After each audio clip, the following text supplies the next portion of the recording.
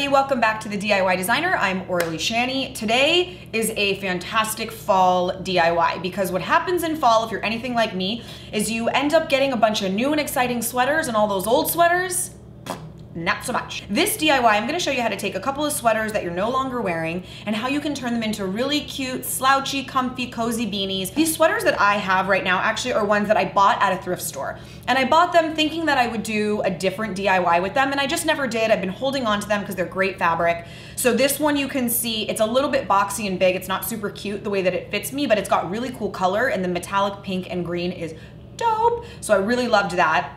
And then this fuzzy pink one is like so perfectly clueless 90s heaven, and I love it, but I was never wearing it as a sweater. So these are both gonna be turned into hats. So it's super simple. Let's get started with materials.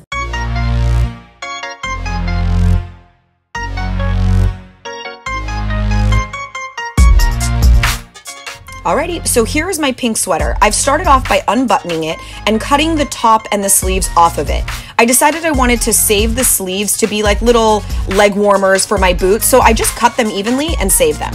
Now here is my hat that I'm using as a pattern. I want to make it a slouchy beanie, so I want to make sure that I use all that excess space at the top. So you start off with a regular seam allowance and then give yourselves like 4 or 5 inches of extra space at the top.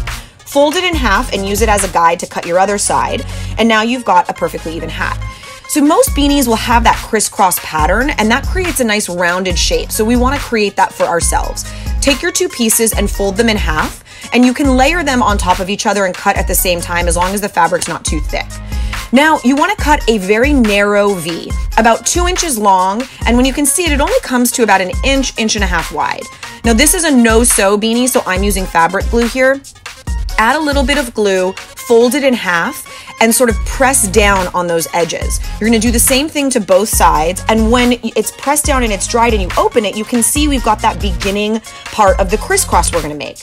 Now layer your hat face to face, and we're going to apply our glue all the way down in the bottom because this is not going to be the kind of hat that flips up on the bottom. It's going to just sit normally. So we add glue, really sandwich it down, give yourself a good amount because this is all that's holding it together. Give it a good amount of time to dry, and when it's dry, you can flip it inside out.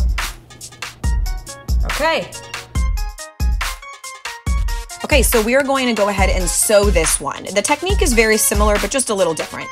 Now this green and pink ribbing, I want to do the fold up version of the hat where it actually folds up. So the technique is slightly different. I've decided to use a hat that has that folded up end. That way I can use it as a pattern. Since we know that that's going to fold up, you actually want to lay your hat above the ribbing so that it doesn't become too short once it folds. About a ½ inch of seam allowance is plenty here. So just follow the guide and give yourself that ½ inch so when you sew it, it's going to fit you just right. Now, I started to take my beanie and fold it in half, but I wanted to just ensure that it was in fact the right size. So before I cut, I measured my blue beanie. It came out to 10 inches, and since I'm folding in half, I need to find my middle point.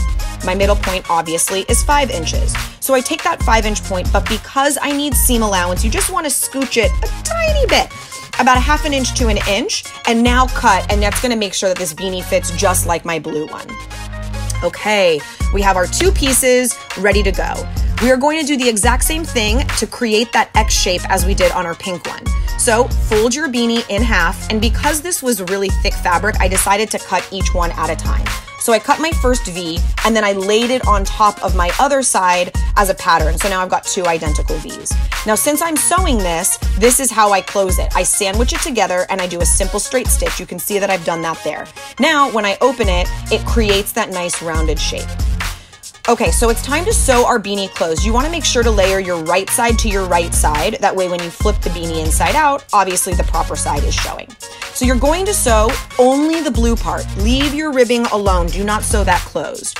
We sew all the way around, and you can see it's been sewn, but my ribbing is not sewn.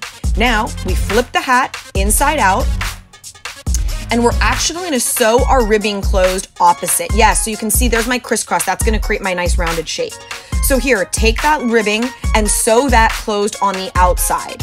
And that is because once you fold it up, it's going to be clean finished. You can see right now my seam is visible, but look, I fold it, and now I've got a perfectly clean finished edge on my ribbing and a perfectly clean finished edge on my hat.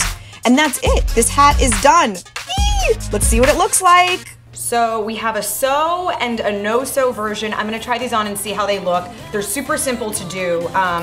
Really just depends on whether you wanna sew it or not sew it. Totally up to you. I'd say the chunkier the sweater, the more you should sew it. Let's try these bad boys on.